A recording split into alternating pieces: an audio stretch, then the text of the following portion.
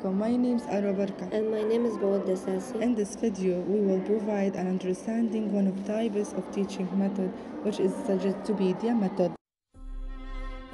The Desuggestopedia meaning is the study of these suggestive factors in a learning situation.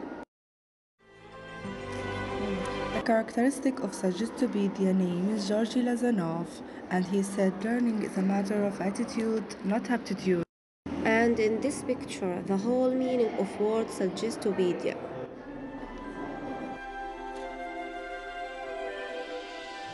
Also, in this picture, there are some rules of Desuggestopedia, like learning rule, teacher rule, and rule of material.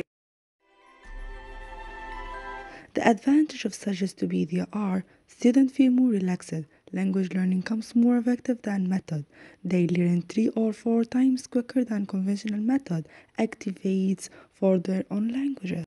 The disadvantages are some can find classical music boring, exaggeration of rhythm may be perceived or may be physical, financial and environmental limitation.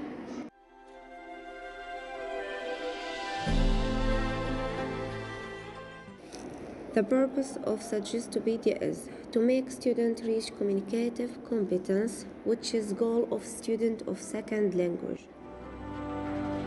Finally, the teacher can use Desuggestopedia as teaching method in their teaching. Using Desuggestopedia is very interesting but challenging to do. It can be seen from some consideration.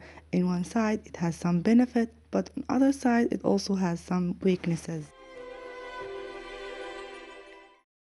So thank you for joining our video.